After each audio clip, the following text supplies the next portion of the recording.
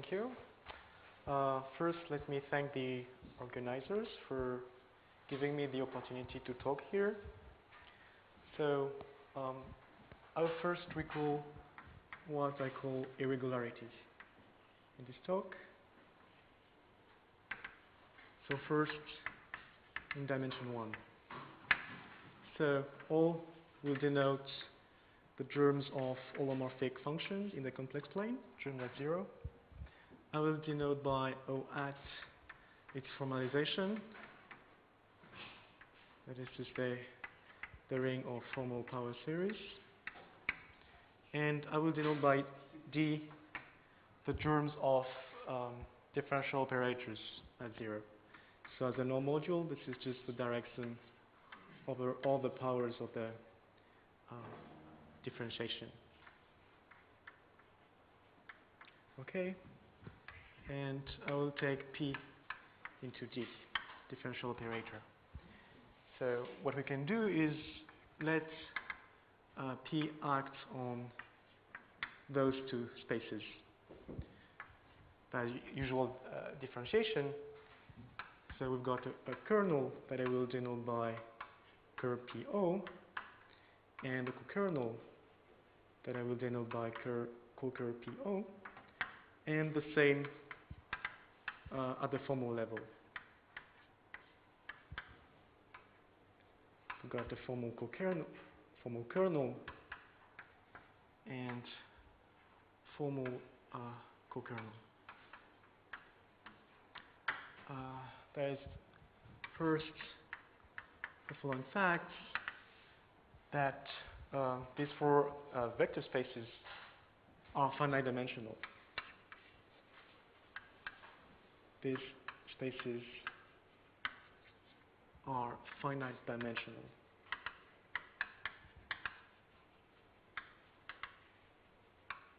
Okay, and the irregularity phenomenon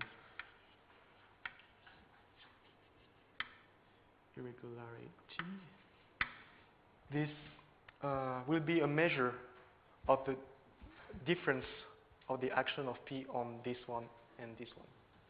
So irregularity measures the difference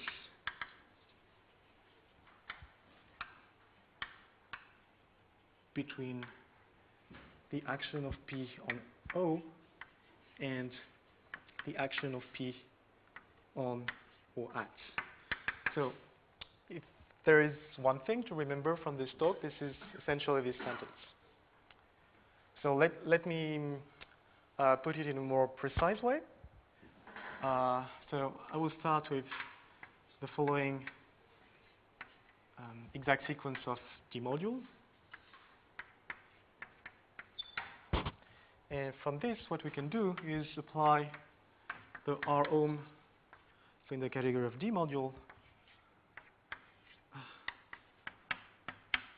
of this D module. We end up with a distinguished triangle like this. So analytic solutions, formal solutions,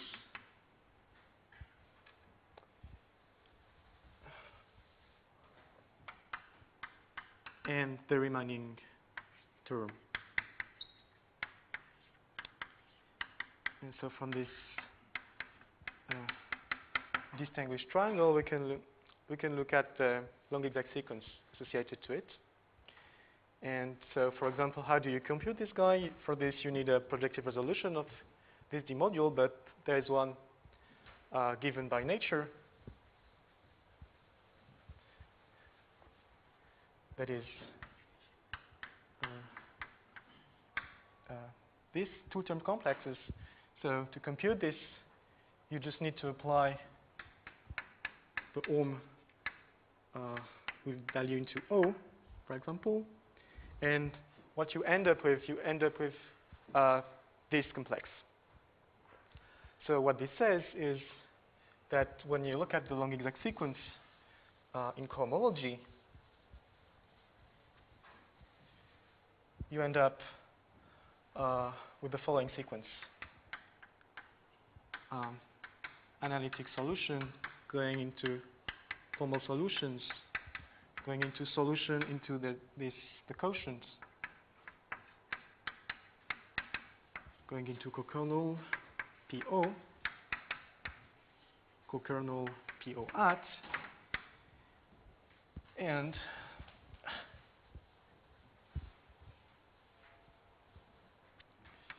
cokernel P O at over O, and then this is 0. So there is a first theorem of Malgrange, which says that this guy is 0. Okay? So we've got 0 here. And so looking at this exact sequence, we've got here a comparison map between analytic solution, formal solutions, and then a comparison map between analytic cokernel and formal cokernel. And what sits in between is these vector spaces. So which we will call the irregularity of the D module D over dP, the dimension of this space. So that, and we'll say that D over dP is regular if and if it's 0. And then when it's 0, formal solution agrees with analytic solutions, and the same at the cokernel level. Okay, so this is the story in dimension 1.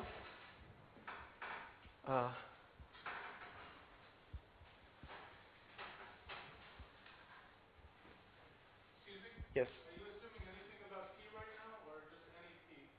Any P. But of course not 0, but Not 0, okay. any other. We need a holonomic D module.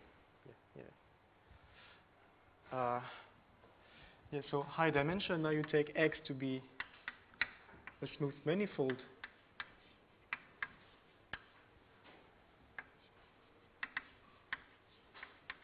And you'll take M an holonomic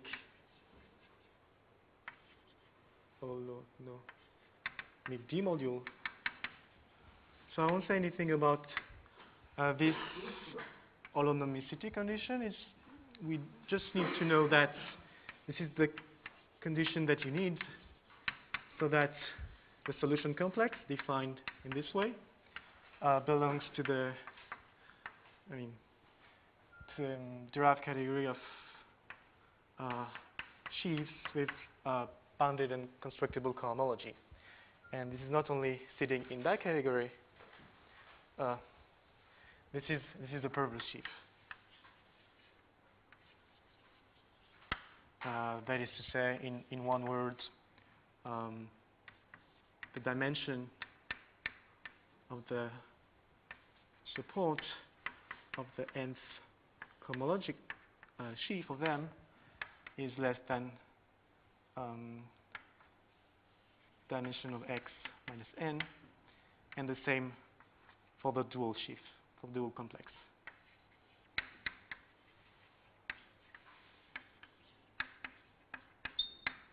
Okay. So now let's take Z as a subanalytic space in X.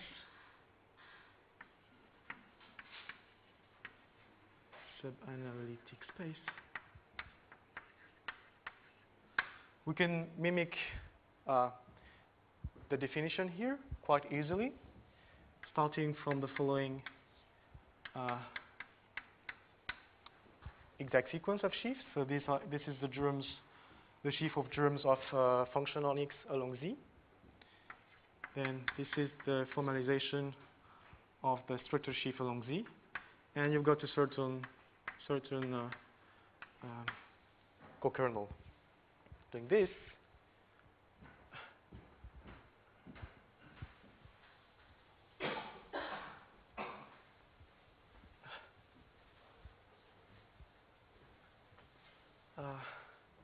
you apply again the R ohm of M. You end up with a distinguished triangle.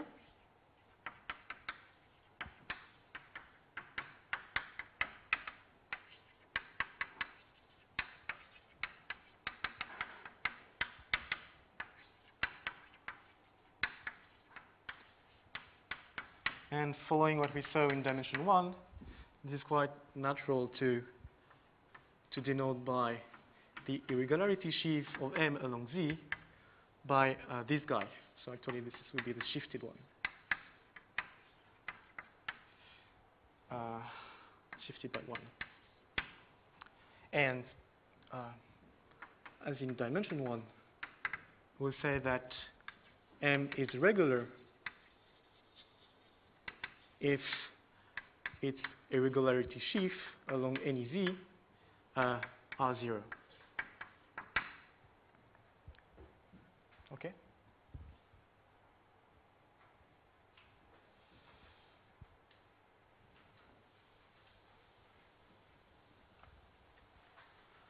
So we end up with an abelian categories, which has some very nice properties with respect to the 6 operations on D modules. And what we got, what we call the Riemann-Hilbert correspondence.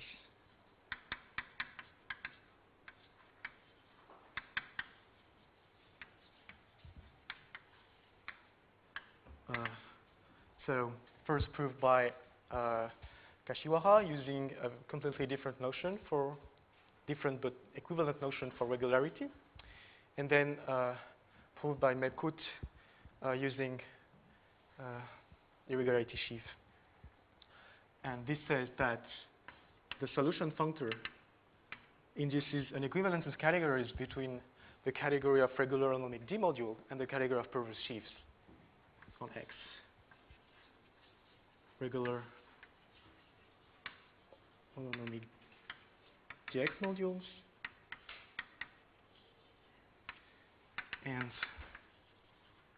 perverse sheaf on X is an equivalence of category.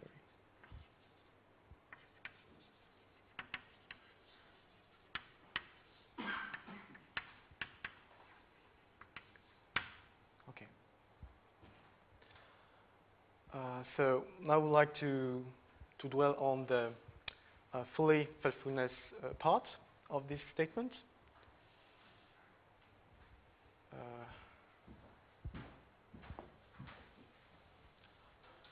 How did people used to prove the fully faithfulness of this functor?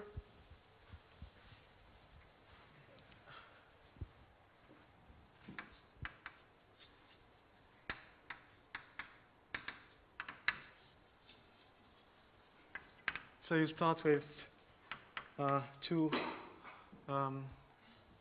holonomic DX module, M1 and M2.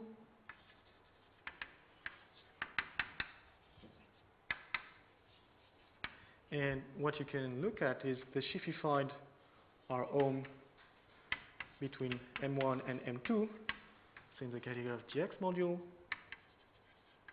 And the solution functor induces a map of complexes of sheaves with the sheafified R-ohm between the solution. Okay, let me call this map RH M1 M2. That is to say the Riemann-Hilbert morphism. So you end up, applying H0 and then global section. You just end up with a canonical map between the right homes. So that is to say vector spaces.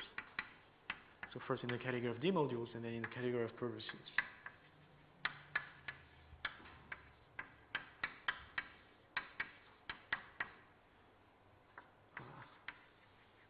So how did people used to prove the fully faithfulness? They proved that if M1 and M2 are regular, then this map of complex of sheaves is an isomorphism in a derived sense.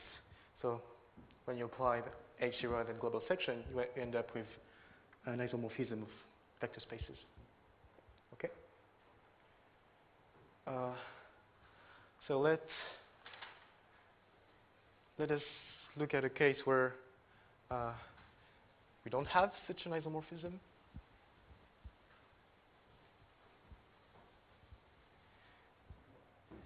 Let me denote by exponential 1 over x the following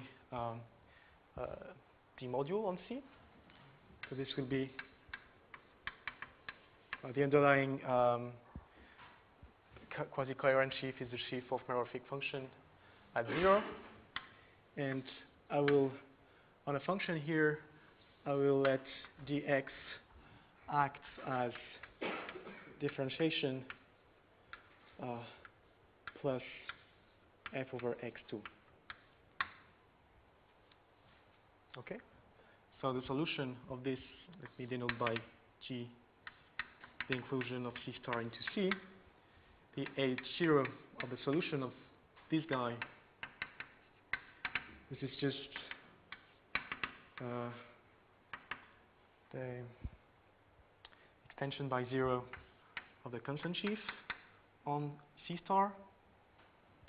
That is to say the sheaf generated by the exponential function, exponential to the 1 over x. And H1 of the solution, this is a skyscraper sheaf at 0, shifted by 1. Okay? In general, if you take M a germ fact, M a germ of meromorphic connection,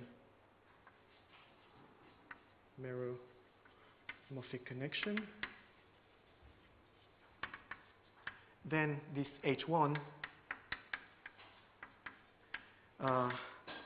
this is again a skyscraper sheaf, but the dimension here is the irregularity number of your connection. Okay, and in that particular case, this is 1. So in that case, we can see what happens for the Riemann-Hilbert morphism. So first, on the D module side, look at the endomorphism of this exponential to itself. We can see that this is the solution of the tensor product of the dual with our exponential module. The dual of this D module, this is just the exponential to the minus 1 over x. That is to say, you replace in this formula the plus by minus. Dual. This tensor product, this is just for C. Yes.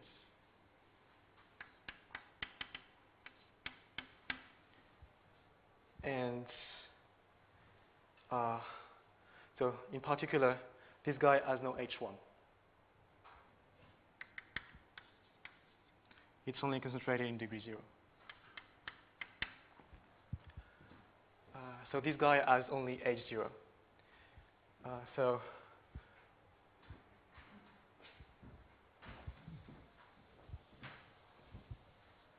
now we can look at this one for our favorite exponential module. And it's pretty clear to see that this complex cannot be concentrated in degree 0.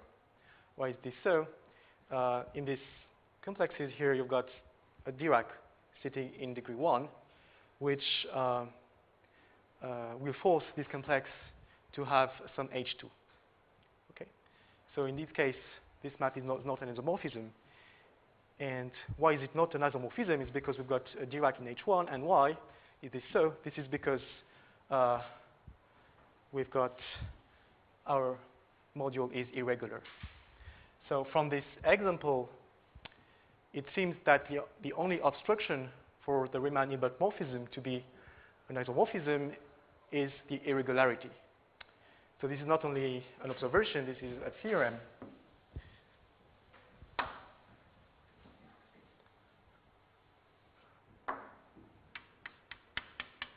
That for x over C and M holonomic,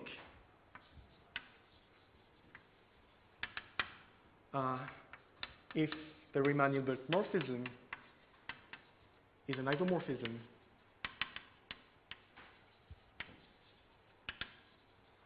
then M has to be regular.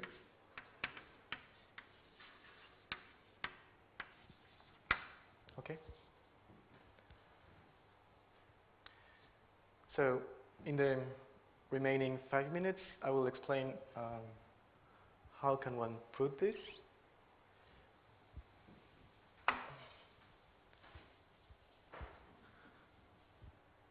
So how did Kashiwara used to prove the fully faithfulness? He used to start with two regular holonomic D-module and factorize this map into a certain number of morphisms, each of them being isomorphism because M1 and M2 are regular. Okay? But I think a statement which says that if some conditions are fulfilled, then a map is an isomorphism, this is not a good statement. The right thing to do is to understand the obstruction in any case. And this is the point of view of Mepkut. So observation, which is due to Mepkut. This is for any M1 and M2 holonomic. The Riemann-Hilbert morphism is an isomorphism